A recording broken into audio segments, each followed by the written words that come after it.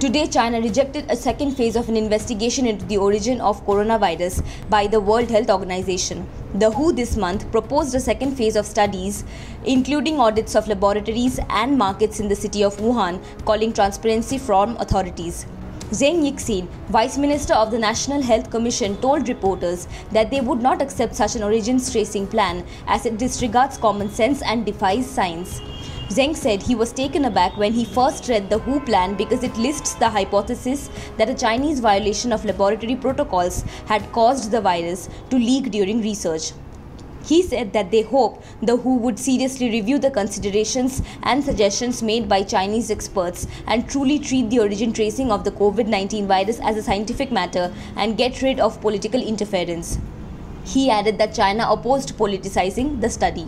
The origin of the virus continues to remain contested among experts. Zheng, along with other officials and Chinese experts at the news conference, urged the WHO to expand origin tracing efforts beyond China to other countries.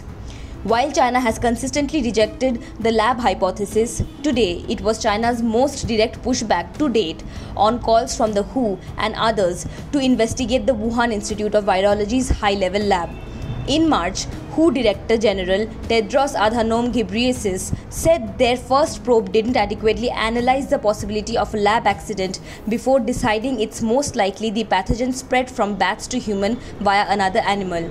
He said that scientists would benefit from full access to data, including biological samples from at least September of 2019, and he was willing to deploy more resources to investigate.